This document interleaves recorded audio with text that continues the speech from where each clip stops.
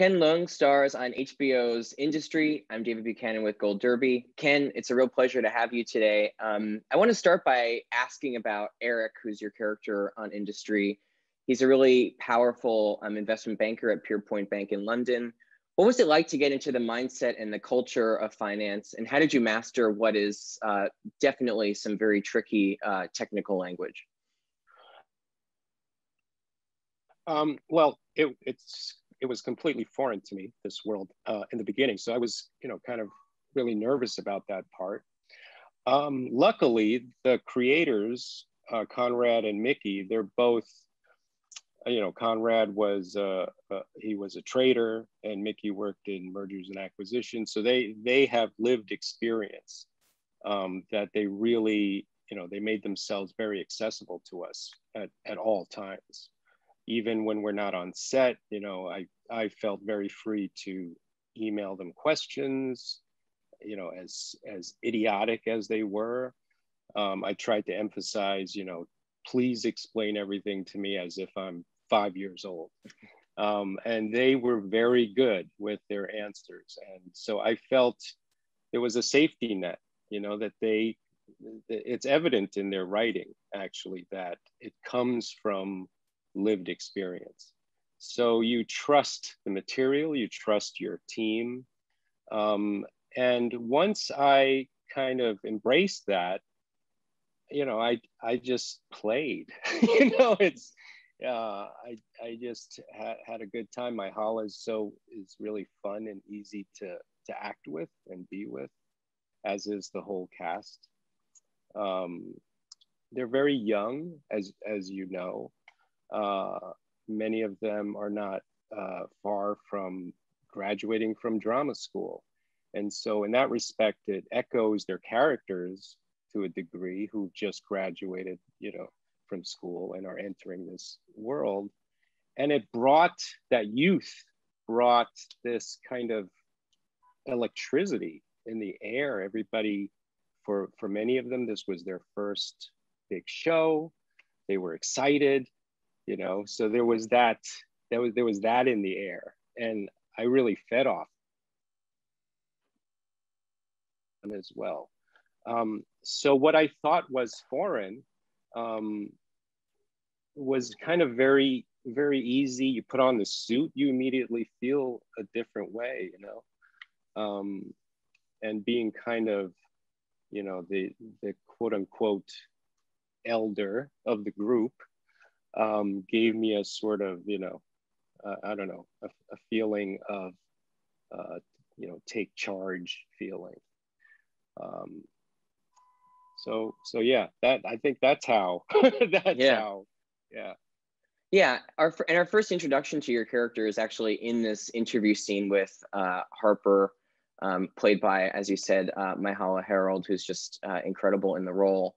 And there's a great moment in that exchange where she's giving an answer to one of Eric's questions, and you have this kind of fleeting look of amazement and excitement on your face. I'm wondering what's going through your head in that moment, and what do you think Eric sees in Harper that makes him take a chance on her and hire her for this competitive job? I'm not sure what moment you're talking about, but I will share that there was a lot of leeway to kind of improvise during that scene. That was our very first scene, actually, that we shot. I had just met her hours ago before we shot that scene. It's kind of real life, getting to know each other and play with each other to it.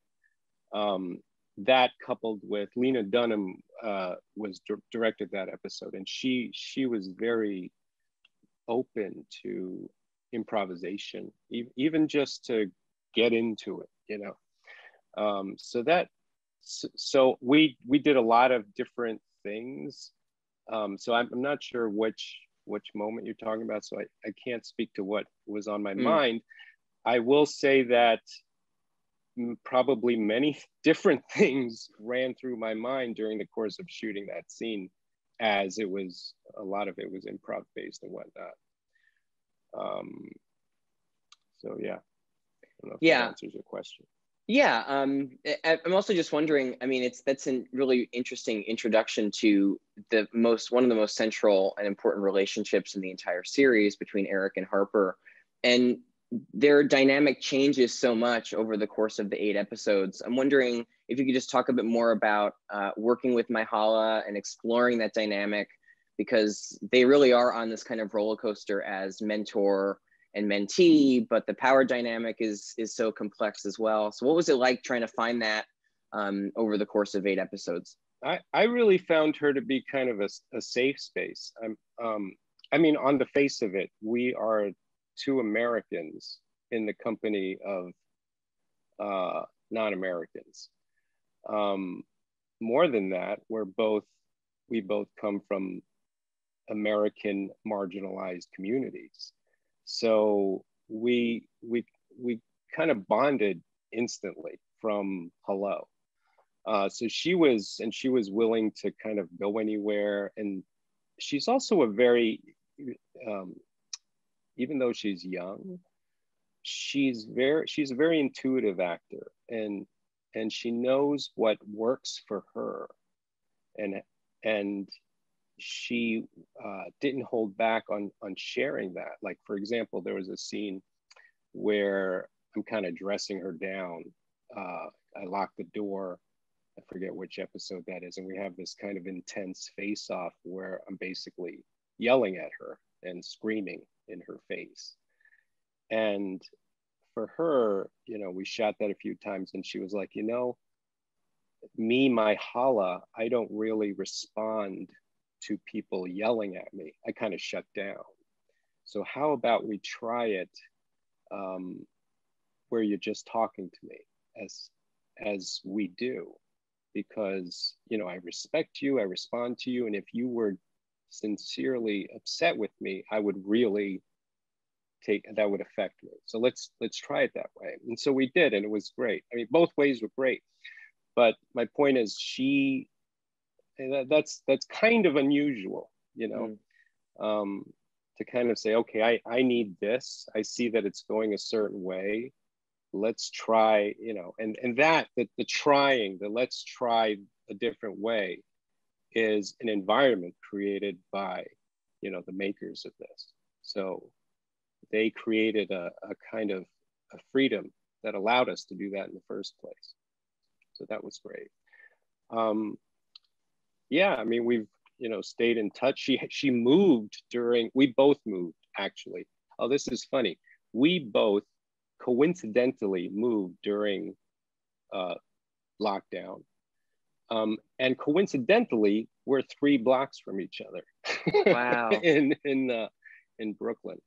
So I don't know, we have a kind of symbiotic thing happening.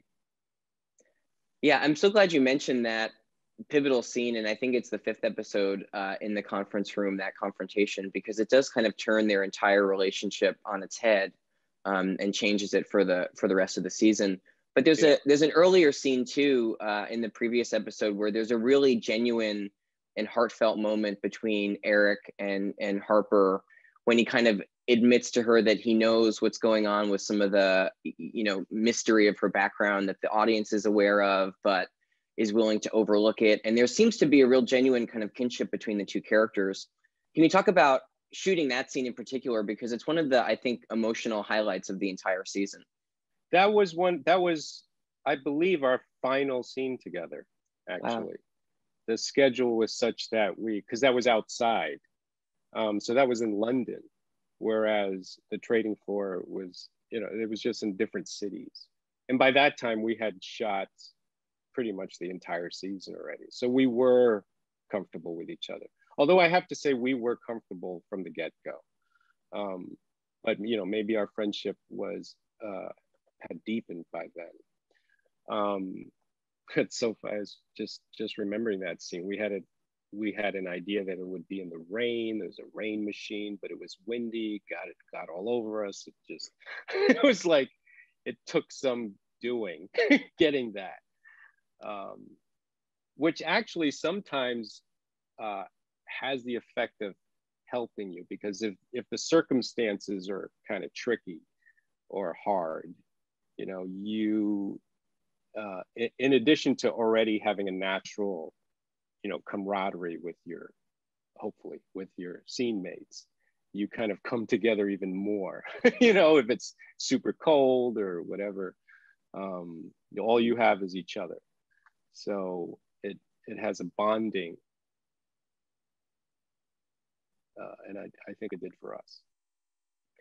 Yeah, there's a scene later in the season that you're not in where Harper is talking to Daria, who's also one of the managers on your desk. And Daria describes Eric as a textbook narcissist. I'm wondering, do you agree with Daria's assessment as Ken? And if yes or if no, what do you think is underlying some of Eric's more unflattering behavior over the course of the season? I think I would agree. On the face of it, I would agree. I'm reluctant to just put one word label onto anybody, but it's hard to argue with that. I feel that with Eric, some of his sort of scorched earth methods has gotten away from him a little bit. I think he adopted a certain kind of world domination, demeanor to survive and to get ahead. And by the time he did get ahead, it had become his thing. And I think it's a little in control of him versus the other way around. So he loses it sometimes. And I think he does things like change his clothes on the trading floor, carry a baseball bat around. Not so much, half for others, but the other half is really for himself, to try to take control that he knows he's lost to a degree. So yeah, narcissist, but almost unwittingly so to a certain extent. Yeah, TV viewers know you from so many of your regular and recurring roles on shows like Lost, The Blacklist, of course your guest spot on The Sopranos, The Night Shift. I'm wondering what this role on Industry allowed you to do that so many of the other roles that you've done, your countless roles on TV, you've never been able to maybe tap into before. What does Eric allow you to play or find that other roles that you've done so far haven't? I think somebody who creates his own reality, somebody who is allowed to kind of walk around like he owns the place because he thinks he does. This powerful, he has a swagger that I don't know that I've played a character that's had that before. I'm looking forward to seeing that kind of broken down. I don't know if it will be or not, or to what degree it will be. But it's so fun to have a swagger, and then I suspect it's even more fun to break it down. So I'm looking forward to that.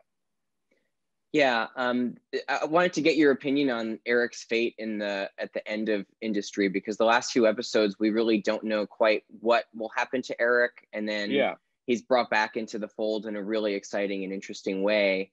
What do you think of that, and how do you think his relationship with Harper is going to be moving forward? Well, we leave them kind of mid-table turning. So, I don't. On one hand, I don't want to give anything away.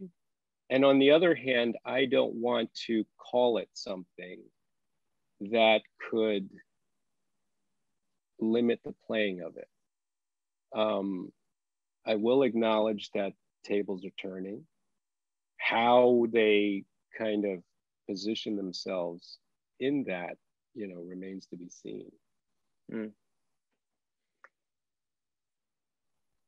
Yeah, and finally, you just mentioned you're hoping to see maybe the deconstruction of Eric's swagger in the final season.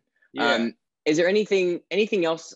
I'm sure you've seen maybe a little bit of what's ahead. Is there anything else you're hoping to see for Eric as you start going into the new episodes? Well, we got a glimpse of, his little girls in the grocery store. I'd like to see the part of his life that we never see. I don't know if we will, to be honest. But I mean, I kind of always go there. Like I'm curious about the character who's not, in the setting that the story is in. Like what happens when he leaves work? What is he? What does he have a routine? What happens when that routine is, played with? So I'm curious to see his. We've met a little bit. We've met his wife for a little bit. Met his girls for a little bit. I'm curious about them. Ken, congratulations on the first season of HBO's Industry, and thanks so much for talking to Gold Derby today. Thank you so much.